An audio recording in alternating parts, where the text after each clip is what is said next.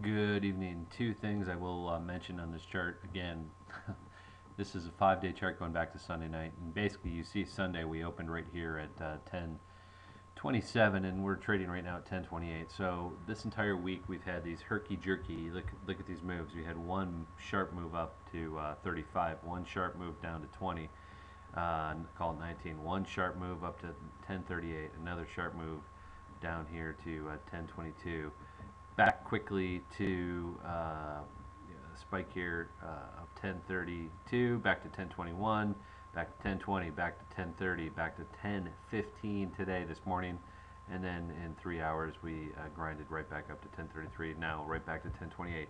So all this, folks, just to see right where we started on the week, 10:27.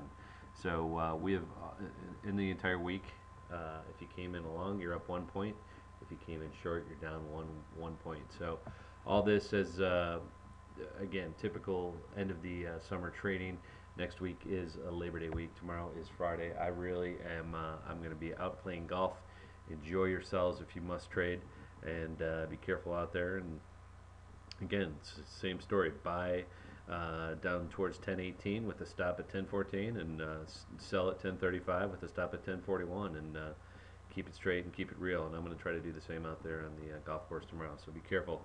Oil back down this today. You've got it was down on the open and then rallied to the close. Banks, same thing. Open down, came up into the close. Everything is moving in concert. Illiquid volume, big volume here on the south, and then little volume all day, and then yet they took it all the way up. Advancers, decliners finally caught up to about break even, and as we ended the day, basically about +2 for the day after all that rigmarole. So that's it. Have a great trading day tomorrow. We'll see you Monday. Look for another mistrade missive, an interview that we did with Francine McKenna of the Auditors. So look for that tomorrow.